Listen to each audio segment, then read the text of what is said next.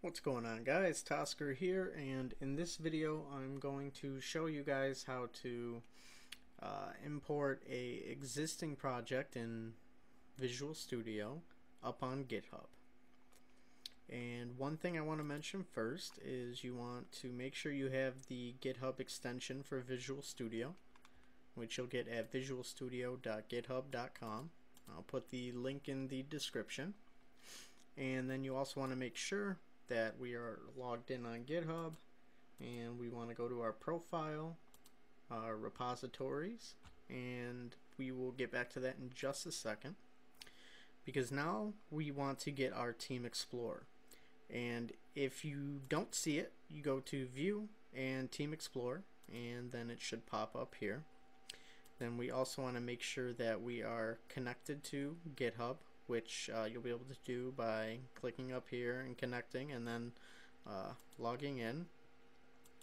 And we want to go to our projects, new repository, and then here is where we're going to create a new repository, and it automatically sets it up for me, but just to show you, I'm going to cancel and I'm going to click new, and then here I'm going to import a Caesar Cipher application that I made in a console just for like demonstration purposes, and then we'll hit create, and here we have it. And I will drag my Windows or my File Explorer over here so you can see in my documents GitHub it created a folder for us, and here we see it. Now if I want to move an existing project here, I have to go to my documents, and then here's the project we want.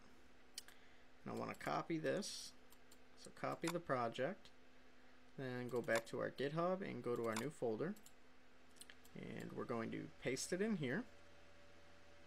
So now that we have it pasted in here, we want to right click on this, hit open, then we want to go to file, open, project, and go to our documents, our GitHub here. And we want to open up our .cs proj.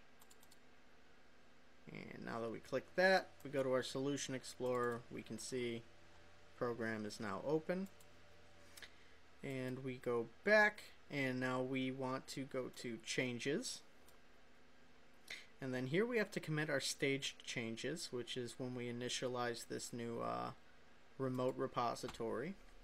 So here I'm just going to write commit staged, and we'll commit that.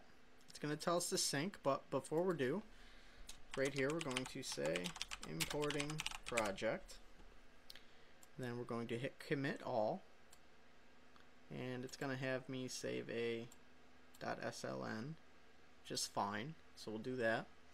And then now this is where we want to click sync, and it's going to say publish to remote repository and then publish git repo.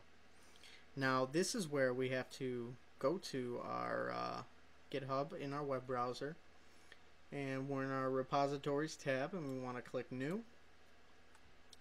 Then I'm going to create a new repository here called Caesar Cipher, and I'll leave description blank for now, and we'll hit create repository. Then we'll get to this famous page, and up here we want to copy the link to our repository.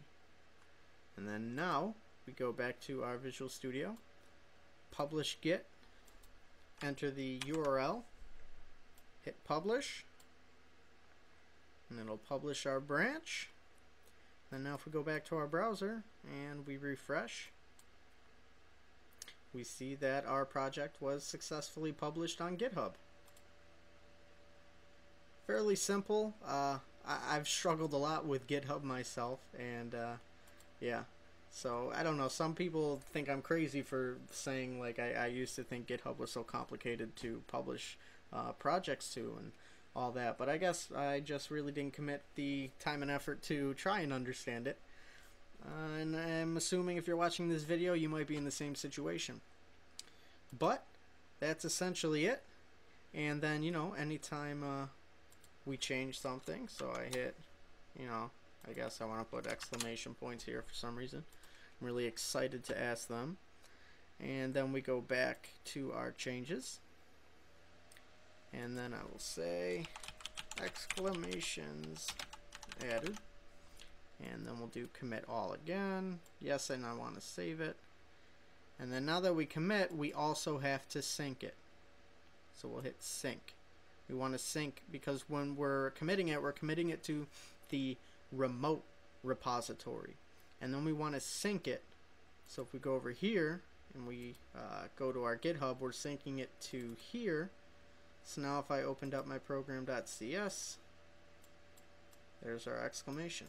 So you want to understand that we have the remote repository and then we have our GitHub repository. So we want to commit them on here to our remote repository rather, and then we want to sync it.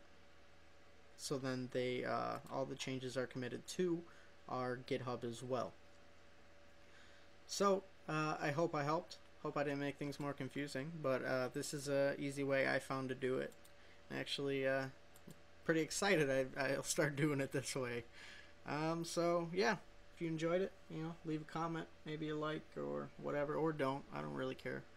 And I at least hope I helped. So see ya.